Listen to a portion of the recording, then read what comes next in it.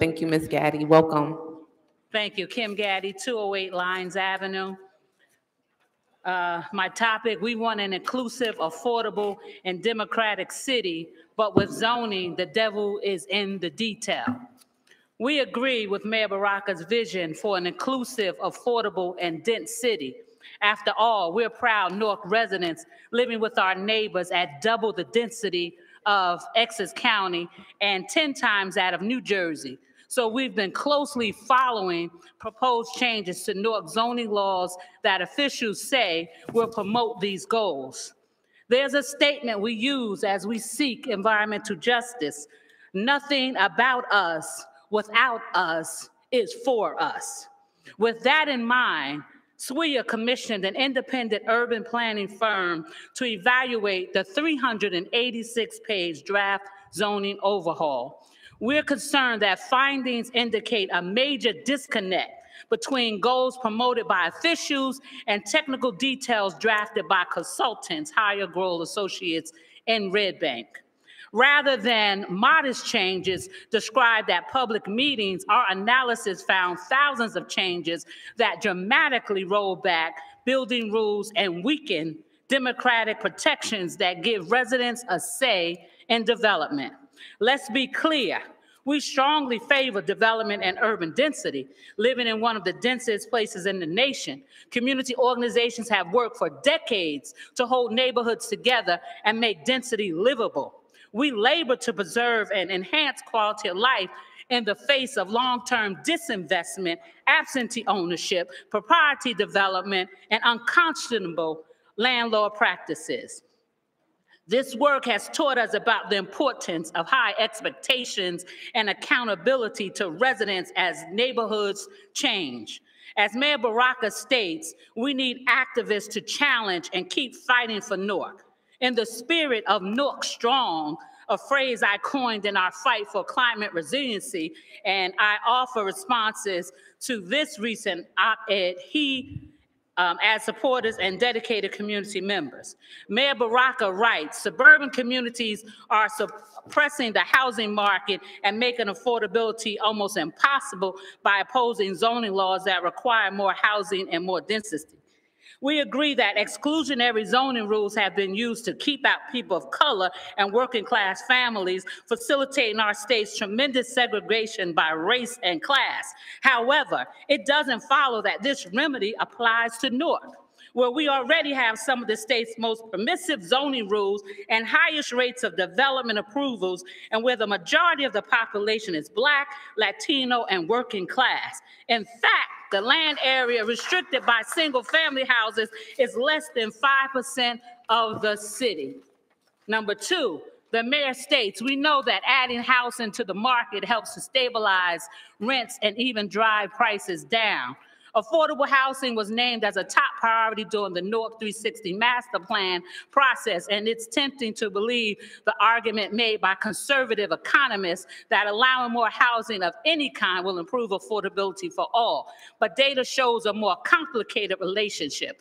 Adding units may drive down rent slightly at the high end of the market, but for low-income rental housing, making it easier for landlords to extract more profits from the same property often results in a loss of affordable units and fuels speculative development of small apartments that push working families further into the margins.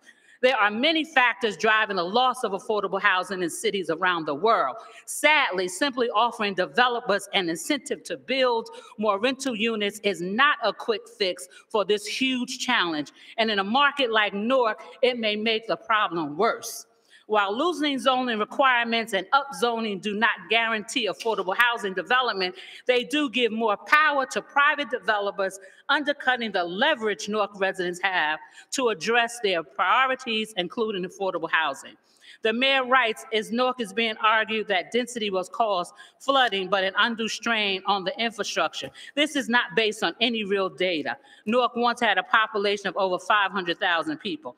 Density adds to flooding by increasing wastewater from new units and more impervious surfaces that flows to our combined water sewer.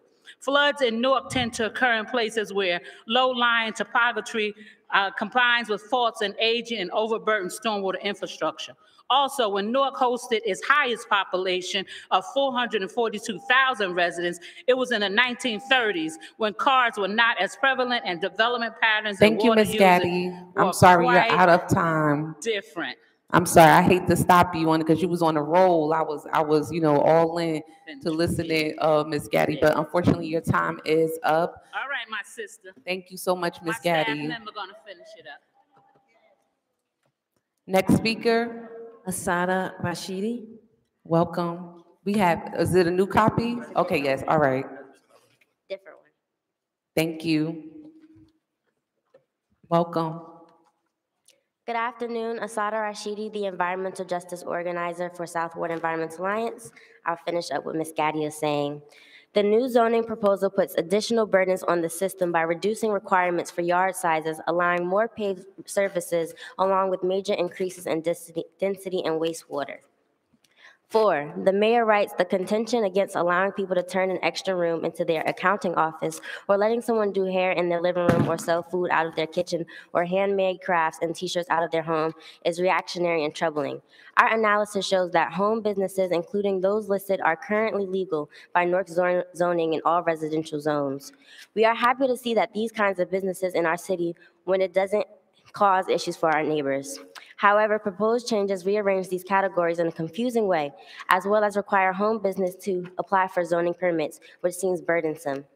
In the larger picture, some confusion about facts like these indicate we can all use more time for a refresher on our current law and the chance to deliberate further on what should be changed. We recognize that the building a city is a team effort and are ready to sit down with city leaders and others. We are not prepared to accept a major reworking of our zoning law and neighborhood fabric, drafted by consultants without the chance for a real back and forth over critical details that will shape our lives and the neighborhoods for the decades to come.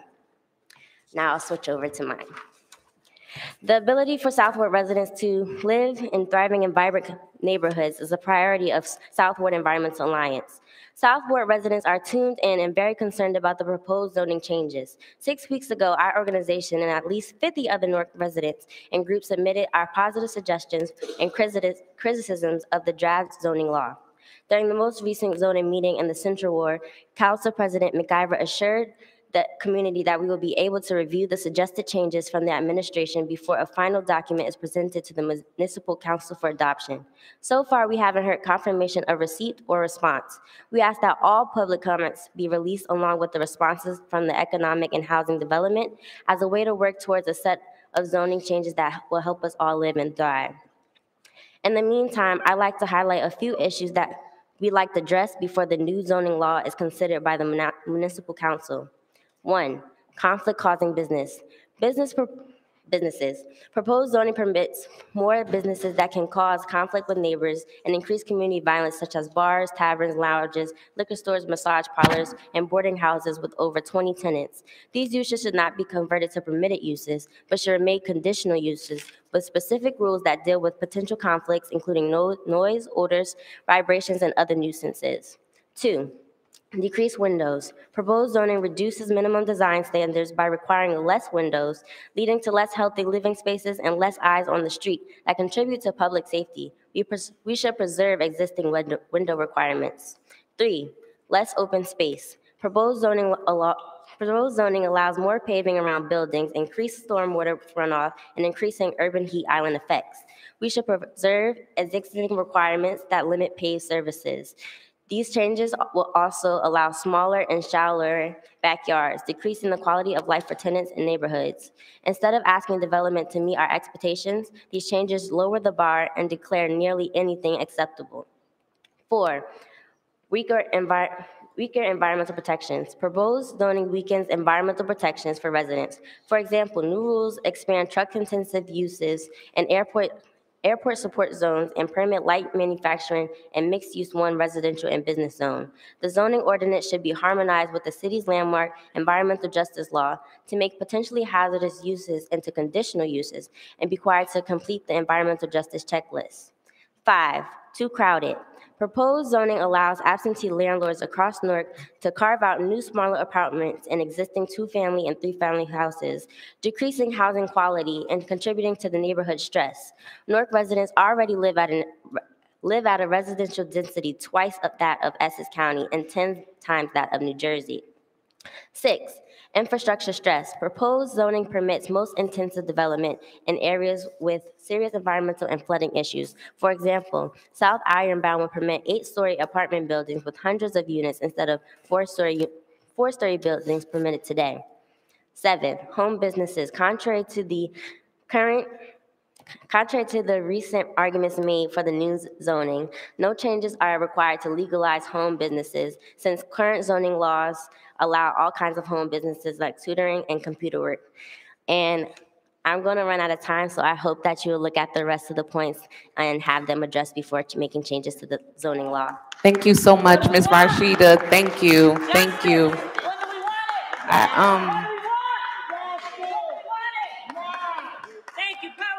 Thank you so much, Ms. Gaddy. I definitely want to take the opportunity to thank real quick before we go to the next speaker, to thank the South Ward Environmental Alliance and the amazing young people who came out today to talk about the Nuzzler, which we've been having lots of conversation, lots of organization and groups. Last meeting we had an organization from Forest Hill and other different organizations that have come out and voiced their opinion regarding the Nuzzler. And it's very healthy conversation, definitely healthy debate. We love to see it. We love for you guys to come here, and even through our community conversations that many of you have been present and active and there to talk about it. And definitely, as we've stated in the past, this council has not passed anything yet. I think that the administration is reviewing all of the information we've been getting, the letters, tons of organizations speaking out to present some new changes based off that dialogue to the council to consider. We're just not there yet today, but I'm loving all of the dialogue and the conversation, the healthy, respectful, wonderful conversation that we're having about it is really appreciated, Ms. Gaddy. And I'll swing to any other council members that want to add some comments. Councilman Crump? Thank you, Council President. I just wanted to ask if we can get an electronic copy of what you were giving us, because it's cut off at the bottom, so we're missing some of the language. I just want to make sure we get it all. I'll email it to you. Okay. Yeah. Councilman Council? Yeah, again, I just want to thank Kim and Jim and the entire, South Ward Environmental organization who continues to organize young people in the South Ward and lead them in the path of not just understanding the importance of agitating around environmental justice, but also the importance of being civil pioneers in their communities. And keeping them engaged and involved in the things that are happening on the ground, which is fundamentally principled in the fact that they are aware of what's happening in their communities, not just from the environmental perspective, but also from the social justice impacts that they have. So, continued success in the work that is happening with SWEA as we continue to try to change the narrative for environmental justice, not just around the city of Newark, but also on the South Ward. Thank you so much, Councilman Council. Any other comments from council members? Councilwoman Scott Roundtree? Yes, Ms. Gaddy, thank you also. I ditto the comments from my colleagues for the South Ward Environmental Alliance. We do know that one word is about justice and also about healthy living and helping us live longer and helping us breathe better, and at the same time looking out for those who are in our neighborhoods that might not be aware or conscious of some things. And that's what these meetings are all about, people being conscious and being told and information being shared that will help us. Some of us don't know, and some of us don't hear, especially those who are tuned in. So once again, thank you. And thank you for, I guess, introducing the young people to take a stand about what is right for our community. So thank you again, Ms. Gaddy, Mr. Young, and South Ward. Thank you, Councilwoman. Thank you, Ms. Gaddy. Again, next speaker. Oh, I'm sorry. I didn't see your hand go up. Councilman Gonzalez and then Councilman Ramos. Forgive me. Yeah, thank you, Carrie, for doing what a lot of people don't do, is analyze the document and have a report. That's a document that is intimidating because of its length. It's 360 pages.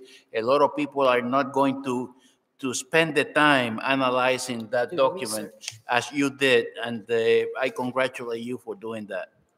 Thank you, Councilman Gonzalez. Councilman Ramos, I'm sorry. Yeah. Thank you, Council President. I too want to say thank you to you, Kim Gaddy, and your organization, and all the other organizations who've really taken a deep dive and done a very thorough analysis and assessment on what the proposed zoning changes mean for the city of Newark. You know, I share a number of the same issues and concerns. You know, I know it's well-intentioned in the sense that you're trying to create an environment where you have the potential development of more affordable units within the city of Newark, but it does come at the expense of you know, a lot of important authorities that are embedded in the Board of Adjustment, the Planning Board, and sometimes those bodies may be slow and deliberate, but I think they are purposely slow and deliberate. And in many instances, it provides the only voice that the community has related to different projects that are being proposed in various neighborhoods. So, you know, I agree with Councilman Gonzalez. This is a very lengthy, complex plan. Administration did the best they could as far as having public hearings, but it does require a high level of analysis. And I think your assessment and your organization's assessment is very important for this body as we consider whatever comes back to us in the near future. Thank you. Collecting the data. As you know, he's not here right now because he's taking care of some other business outside of City Hall today. I know he's going to make it his business to get the information to you all within the next week or so from when he comes back. Okay, sounds great. Thank you so much. Now, if we can have the deputy mayor come up, the Councilman Ramos, and forgive me, Councilman Ramos, almost forgot about your request. Councilman Ramos asked in regards to when will the administration be bringing back any changes or recommendations to the council regarding the Nuzzler. I got that, but that's my first time saying it like that, the Nuzzler. Yes, Council President, Council members, Allison Ladd, Director of Economic and Housing Development. To the question asked by Councilmember Ramos about the status of the Nuzzler returning to the full council. We're expecting it. The soonest would be next week's meeting, but it's likely the first meeting in August. The reason for that is that we got a high volume of comments that came in by the June 14th timeline, and we wanted to make sure that we gave each one proper attention, as well as go through all of the community meetings that we held during the last 90 days. So it's more for us to make sure that we're treating each comment with respect, and we're analyzing that as it relates to the full Nuzzler. And as we know, it's over 300 pages, so we want to make sure we're being detailed and precise. Council President, just a quick follow-up. Councilman Ramos. So the comments that you received as a result of the public hearings, the written comments that have come in through email, written correspondence, is your department simply just going to respond to those comments and observations, or are you looking to incorporate changes in your proposed plan based on those observations that have come in from, you know, plethora of community groups, elected officials? Like, what happens at this point? Like, Sure. Council President, to Councilmember Ramos's question, we have been taking every comment seriously, and we have reviewed every comment that's come into our office. We had set up a special email address, which we shared at all community meetings and was widely publicized. And we also took comments even if they were not sent to that main address. So in our position, we are working with our legal counsel and our planner that we've hired for the Nuzzler, and we're reviewing all of those comments. We will make recommendations to the business administrator and the mayor, and once those are agreed upon, they will come back to the full council. So we are taking all comments seriously. So I'm sorry, Council President. So once you come back to us, granted that there's minor or significant changes in your proposed zoning changes, what happens? Does the council then refer this back to the planning board for review based on the fact that there were changes made to your original zoning changes? Great question. At this time, I wouldn't want to speak without talking to my legal counsel on that. I would say, though, that we have pulled together all the comments, and depending upon what changes are agreed upon will depend upon that course of action, which is also why I stated whether or not it'll come back to you as soon as next week, or it may take till the first week in August, because we're trying to follow the state law as it relates to this nuzzler being passed here locally. When can we expect to get your revisions? Right now, it's under review by the administration, and as soon as I'm able to provide it to council, I will.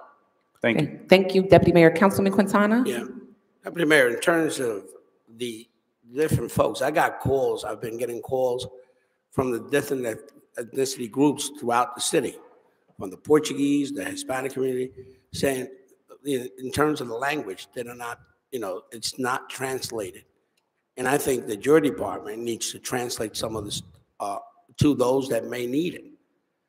So this is, I can get those emails that have been sent to me saying, what can it be translated? Can we know what it means? Because of language barriers.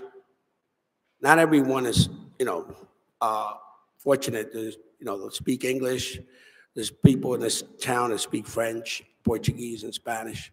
So we need to translate that, get it translated, so that we can, these are the calls that are coming, that I'm receiving too, beyond the other calls that are coming. Yes, Council President, to Councilmember Quintana's question, we did have the entire nuzzler translated into Spanish. We did have multiple community slide decks translated into Spanish. We did have both Spanish and Portuguese translators available at several meetings in which they were actually translated simultaneously, at least at a minimum, in the East Ward where there was a direct request. And we'd be happy to answer any other constituent questions related to it, and we'll do our best to meet their needs so they can understand exactly what's happening. Madam Chair. Councilman Council. Yes, I just want to make sure that this is not double tiered. So I know that there's going to be information that's provided to us, and then prior, will there be another community discussion or a public hearing that is going to happen here that folks can be able to tune into about the movement of the documentation or the document? Council President, I do not want to guess, but I do want to speak in this way, a hypothetical, because I would say that hypothetically, if there are no significant changes, hypothetically speaking, then the process is that the ordinance comes back to the City Council, the council will consider it on communications, then you will consider it under first reading, then under second reading and final passage, there will be a public hearing. That's hypothetically the process. If there is guidance from our legal counsel that there needs to be a modification due to significant changes, then I'd have to come back and speak to you on that, but this is hypothetical. Oh, thank you, Deputy Mayor, for explaining our process to us as the council. Appreciate it. Every ordinance requires us to have a public hearing, just for FYI. Any other comments from council members or questions for the Deputy Mayor? Councilman Silva, did you have something? Yeah, I will not be here on the 2nd, and I think that it's important that I'm here when that vote happens, or whatever happens on August 2nd, if it doesn't happen on the 19th. And I think I have a lot of issues with the plan, so I just want to put that on the record that I won't be here. So hopefully it won't happen on the 2nd either, and wait for my return from vacation. Any other questions or comments from council members? All right, thank you, Deputy Mayor. Thank you, Council President. You're welcome. Council members. Thank you. Madam Clerk, public hearing. Almost forgot about that. The most important piece of our council meetings. Of course. We are now in the 30-minute public comment portion of the meeting. Each speaker will have 3 minutes to speak. Is there anyone present wishing to address the council? Please step to the podium. Thank you. My name is George Summers, 97 Heller Parkway, Newark, New Jersey. There are so many problems that members of the community have with this amendment to the zoning ordinance. Among other things, it would do away with any one-family residential area. So all those good jobs that are being created in downtown Newark and all the money those people are making what you're basically telling them is, no, don't stay in Newark or don't buy a house in Newark. Go to Maplewood, go to South Orange, and take all your money with you. So the money you're making in Newark, take it out of Newark instead of spending it maybe at a little coffee shop that somebody opens up in Newark or a little bodega. That's point one. Point two, it will increase massage parlors, liquor stores, bars, hookah bars all over the city because it's increasing these types of establishments being allowed in multiple different types of zoning in many different places because of the change in what's allowed in different zoning areas. This is a zoning ordinance that will do great damage throughout the whole city. And this is being addressed by the Southern Alliance, and they got some funds, and Damon Rich is doing an analysis of this ordinance. But what I want to particularly speak to is how it will trash the 6 or 7 historical districts in Newark. Absolutely gives no special consideration to historical districts. It will allow in historical districts to put up little ADUs. It will take, it'll make every one family zone property 2 family, 2 family, 3 family, 3 family, 5 family. So I know that the Southern Alliance is speaking to how this zoning ordinance will trash the city of Newark. But I wrote a little something that would be applicable to at least protecting the historic districts and give special consideration to them. And if possible, I'd like to give this to the clerk so that one of these could be given to each member. And it's not an elegant idea or a great idea, but what it is just a 4-paragraph amendment to the amendments to the zoning ordinance, which would keep in place the zoning ordinance as it now stands for historic districts. Wouldn't freeze it in place forever, but it would say, listen, if you're going to pass an amendment to the zoning ordinance, at least give some special consideration to the historic districts. And what that means is— Thank you. Okay. And one last thing, can I make one last comment? Your time is up. I'm very sorry. Okay, thank you very much. Thank you so much for your comments. We really appreciate them. Any other speakers? Any other speakers? Good morning. Good morning. My name is Paul Agostini. I live at 400 Ridge Street. I just want to bring out one point that probably hasn't been submitted to you during the public comment period that we had during the zoning hearings throughout the 5 wards.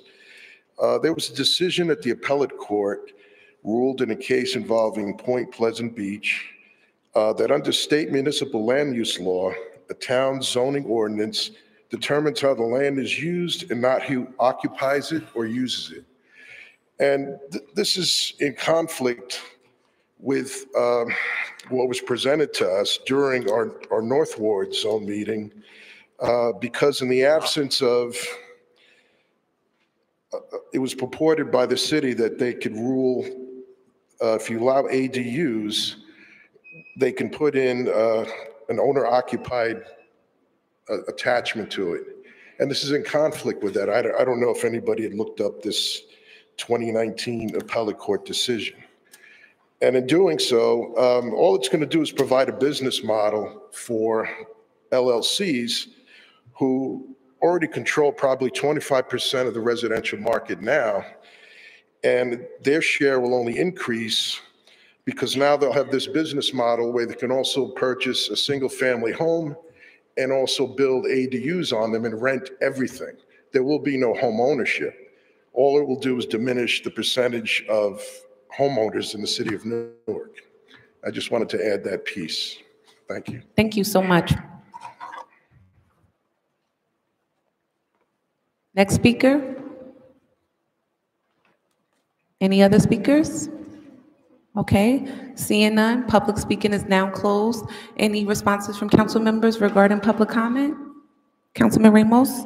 No, I just want to thank the representation that's here from the Forest Hill Community Association. You know, I share many of the concerns that you all have related to how this would essentially negatively, to be kind, negatively impact our historic district throughout the city, how it would diminish the authority of our Board of Adjustment, which is intended by law to be slow and deliberate, and at the same time, sometimes it's the only voice that our residents have related to various development projects that are proposed throughout the city of Newark. So, you know, it's important that we do hear from those organizations who have taken the time to analyze and participate in our public hearings, and at the same time put together some observations and suggestions regarding the proposed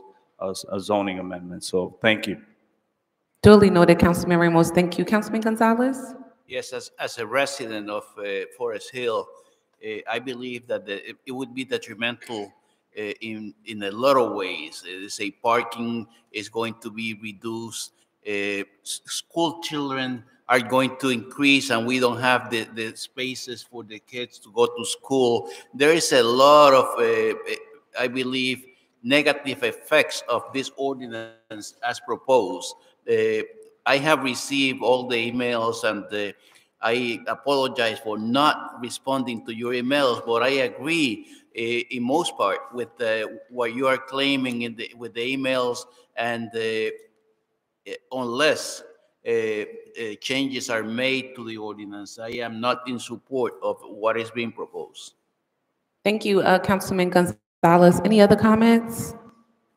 Okay, I just wanted to end on a note that I do want to thank everyone who is out speaking about the Nuzzler. We have gotten emails from all over the city, not just the Forest Hill location, but from many different organizations, many different groups, many different residents who have been engaged, civically engaged in the process. Just not hundreds, but many letters have come to us, and many of us have attended the community meetings. Many folks have been out to the community meetings. So we thank you for your input. This is what it's about.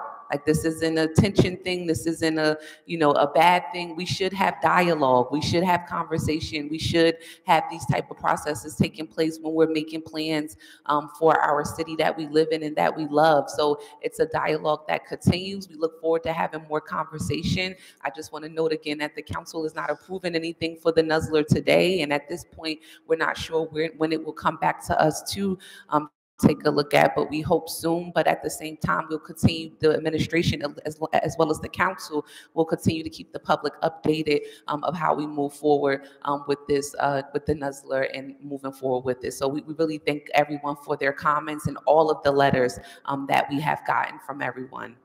Councilman Quintana. I'd like for the clerk to read the letter correspondence that I received, and we all received, from Senator Teresa Ruiz. I'd like to have the clerk read it into record. Madam Clerk. Okay. Letters dated July 10th, 2023, addressed to Mayor Baraka, Council President McIver, and council members. I fully support the vision of improving Newark and making it a more affordable city for families to live and grow. The work I've done at the state level joined this commitment. However, we must be mindful in how we approach that goal so as to not burden existing families and communities in different neighborhoods. In news reports, advocates from one end of Newark to the other have expressed apprehension. I join with the many who have expressed concern and opposition to this presented plan as their elected official, as their advocate, and as their neighbor. Some excerpts from documents that were submitted are as follows. Residents feel that the legalization of accessory dwelling units in the form of backyard, garage, and carriage house apartments without public notice or planning board hearing will be detrimental to our neighborhood's quality of life and the city of Newark's progress. The zoning amendments are weighed in favor of developers and against residents and constituents, as shown by the overall reductions in public oversight requirements for developers. Forest Hill Community Association. Our quality of life is negatively impacted by what we experience every day. Further zoning proposals will change our neighborhood's landscape permanently, i.e. minimizing street setbacks, and are designed to allow R1 lots to operate as R2 with the ADU proposal or mixed use by permitting businesses to run out of a single-family home, therefore eliminating R1s as we know them. Weequay residents against density. There is a struggle about land and people, and from the environmental justice standpoint, there's no more land that we're going to get in the city. You're decreasing the green space. You're increasing the potential flooding in the community, and it's going to change the quality of life because it's going to cause crowding, and it's also is reducing parking. South Ward Environmental Alliance. I am fearful that it would be to the detriment of the city to expand land use and zoning statutes to upzone already saturated neighborhoods and allow accessory dwelling units without proper vetting. The areas identified in the master plan upzone are already overpopulated, which is evident in the double, triple parking you see driving down these streets on any given day. In addition to allowing accessory dwelling units in the form of backyard, garage, and carriage house apartments without public notice or planning board hearing is extremely irresponsible, threatens the integrity of historic districts around the city, and eliminates public participation in the process. There are things that can be done to strengthen economic development, improve affordability, and grow our city in a responsible manner. There are several housing initiatives pending which should be counted towards the total goal in our master plan. The retail in our main streets corridors should undergo a redevelopment assessment, and signage and streetscapes should be uniform to make these spaces more welcoming for visitors and residents alike. Municipal parking must be considered in every area. There are respective spaces which could be used to address concerns around parking availability and overcrowding. I am hoping that you revisit this process, that the members of the Municipal Council do not vote, and that I collectively work on a plan that will strengthen and support the great city that I call home. Thank you for your attention to this consideration on this matter. I look forward to being a partner going forward. Senate Majority Leader M. Teresa Ruiz. Thank you, Madam Clerk. Can we get an adjournment, please? Yes. George Somers. Okay, we stand behind you. Yeah, okay. Hi, I was before the City Council, I guess, at your last meeting on July 11th, and I talked about the proposed amendments to the zoning ordinance, and there's been a lot of meetings and a lot of people have objected to it strenuously, and I would respectfully request that you ask Allison Ladd, when is she going to have the next iteration of this zoning ordinance so that it can be shared with the people of Newark? I think she's here today, and maybe you could call her to the podium and ask her that question. When are you going to have the next iteration? I know the next meeting of the City Council is August 2nd, if I'm correct, and I don't think it should just be plopped down in front of you on August 2nd. I think how they've dealt with the, literally, as I understand it, thousands of comments is something that should be given back to the people before then, so that they have the process can go on and they can see what's been done, see whether or not their comments have been fairly addressed. So I would hope that you would ask Ms. Ladd up here and find out when she's going to have that, and not just plop it on your desk on August 2nd. That's point number one. I think it's an important procedural point. Point number, then I just would like to comment that I really think, based on all these comments and all this citizen input, that this ordinance or these amendments to the ordinance are just a monstrosity, and the whole process should start over again. And I would just like to go through, like, tick off a number of items. Probably you've all heard these items already, but if you don't mind, I would tick them off. The proposed zoning changes would permit the proliferation of bars, taverns, lounges, liquor stores, massage parlors, vape stores, body piercing tattoos, and this would happen all over the city. Why is that a good thing? Who does that serve? Some people have said, oh, we want to have more affordable housing. Well, how does the proliferation of massage parlors advance affordable housing? Just doesn't make sense. And then I would also point out that right now, the city of Newark has a density of 12,469 people per square mile. In Essex County, it's like half of that, 6,843. In New Jersey overall, it's only 1,259. Why are we changing the zoning ordinance so that now one family becomes two family becomes three family becomes five family? All that's going to do is increase the density, population density, in the city. We're already twice as dense as the county of Essex, and something like 10 times as dense as the whole state.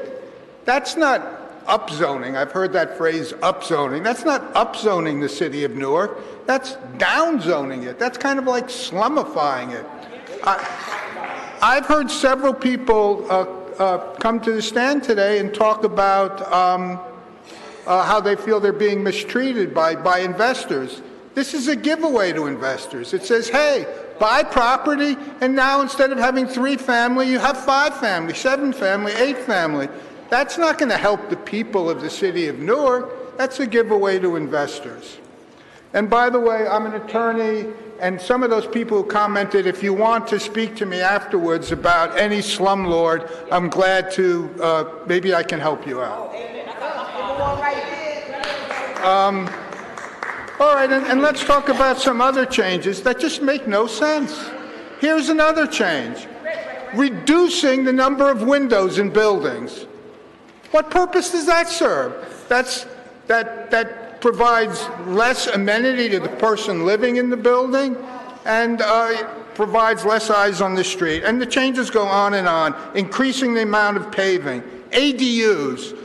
Do away with all one residential family neighborhoods so all the people who are making good money, I said this last time, in those new jobs in downtown, tell them we don't want you to live here. Don't spend your money here. Go to Maplewood, go to South Orange. No, let them stay in Newark, spend their money in Newark, and let them spend their money at a little coffee shop that maybe somebody in Newark opened up, somebody who's been living here for 50 years, or spend it at a bodega. Don't chase them out so they take their money with them to Maplewood. I could go on and on with more and more. Thank you, Mr. Summer. But the last thing is thank you, Mr. Summer. Your time is up now. You can, someone from the clerk's office will get your stuff right here. Thank you, Mr. Summer. Thank you so much. Thank you, Your Honor. Have a good day. Talucha Hunter. Good afternoon, Mr. Paul. Good afternoon. My name is Paul Agostini, and I reside at 400 Ridge Street, Newark, New Jersey, 07104.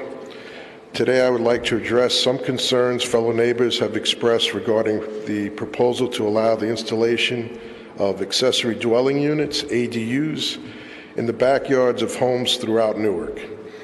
There's currently a property owner on Lake Street, located a few doors north of 2nd Avenue, who illegally began building a 2-story structure that unfortunately still remains after stop work orders was issued by the city some time ago. This eyesore is readily visible from 2nd Avenue as you travel east towards Highland Avenue and look north. Imagine if there were more 2-story structures appearing in the backyards of those particular homes headed north towards Abington Avenue. Adding density to that block would compromise the safety of all the original residences and its occupants by creating a connecting fire trail to adjacent fence lines, trees, and garages with vehicles in them. Why would we want the safety of our own first responders to be compromised by purposely allowing a hazard to be created by our own design? Oddly enough, there has never been any mention on how these ADUs were going to be connected to water, sewer, electric, and gas lines during the community zoning meetings, that previously took place throughout the 5 wards. Is the aforementioned going to be accessed through existing homes, or are they going to be brought in through separate lines from the street? There are also types of ADUs that are constructed and installed on trailers with wheels. How will those types of homes, which are typically built to use propane tanks, be treated? Since they are not theoretically stationary structures, what part of the building code will they be subject to, if at all? During the community zoning meetings, it was purported that ADUs would enable an elderly homeowner to remain on the premises by granting that person the option of living in either structure while renting out the other. The cost of constructing an ADU, the increase in homeowners insurance, the increase in property taxes, along with other expenses associated with its maintenance and repair, will require a significant sum in monthly rent to offset that type of investment. This consideration has been impacted dramatically by the recent passage of property tax relief by the state targeting homeowners age 65 and over, which will take effect in 2026. So why would any elderly homeowner in Newark now go through the time, trouble, and expense of becoming a landlord at this point in their life when they will now receive a 50% reduction on their property tax bill up to $13,000? The other aspect involving our seniors that was cited addressed the possible future need of a homeowner to take in an elderly parent. This is a very real concern for many families, but again, one that has been handled in the past without taking the path of constructing an ADU. Countless families throughout the city have always made accommodations in their existing home to provide a living space for an elderly parent by renovating either the attic or basement into temporary living quarters for the remainder of that person's life. A more humane arrangement that leaves the one in need connected to his or her family and avoids isolating them in a separate building from everyone else. This is also a more financially prudent option and enables that existing space to be occupied by an older child in the near future, or an easy conversion of that space back to its original state. The previous speaker, George Summers, handed, I believe, the clerk petitions that were signed and collected by members of my neighborhood through e-petition and also hard copy, and I think they number over 360. I just wanted to state that since he didn't get a chance to tell you what they were about. Thanks a lot. Thank you, Mr. Paul. Third speaker is Shivani Hurry. Present. Good evening, Ms. Hurry. Good evening.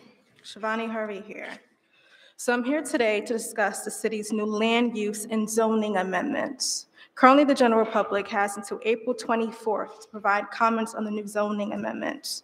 The issue here, however, is the community was only given less than a week to review a 380-page detailed document before the Department of Economic and Housing Development requested feedback, only a week. This is inadequate time to review this, and it's actually a gross matter of injustice and frankly, undemocratic. Because the zoning amendments will drastically impact Newark, we're asking for a 90-day time period in order to have experts and leaders review the amendments before we can actually provide feedback, what we like and what we don't like, which I believe is more than fair. In addition, and frankly, the city should provide more transparency of what the new zoning regulation changes are in plain English, because not everyone is familiar with zoning terminology and legal terms and the complexities of regulations, but we all do live in Newark or work in Newark, so we should have input since we are a community. It's up to the city to provide this opportunity since we are a system of democracy, supposedly.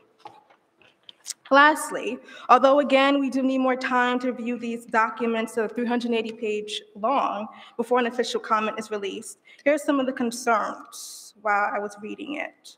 Newark zoning reform will actually provide more housing, which is great. But the challenges are the new units affordable? What are the current definitions of affordability when it comes to these new buildings? And whom will be the true people that benefit from these new sky rises? The median household income of Newark is a little over $37,000. So we do have low-income residents who need a home. So will they benefit from these new zoning regulations? Based on the research that I've done, there's also growing concern that upzoning will incentivize landlords to sell their properties at inflated prices. How does the city plan to tackle these possible displacements and property taxes that may, in fact, impact increases because of upzoning? And Newark floods a lot, especially ironbound. So with these new units and accessory dwelling units combat flooding and the weak sewer systems that we have. So nonetheless, these are adequate questions and concerns that we have, and we should have answers to. And we do need, again, more time to provide full feedback, at least 90 days. Thank you. Thank you, Ms. Hurry. Next speaker is Maria De Jesus. Up here.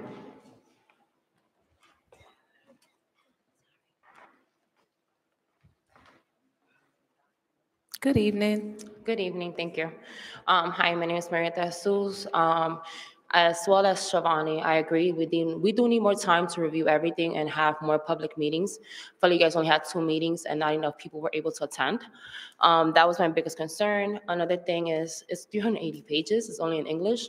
What about everybody else who does not speak English and may want to contribute? We may have some homeowners who may want to read about it and maybe acknowledge themselves, or tenants, and they don't know anything because it's not in their language, which I find that to be a little discriminative coming from Newark. Another thing is, I do agree the ADUs do cause a lot of concern for flooding, especially since Newark with Ida, that was really scary.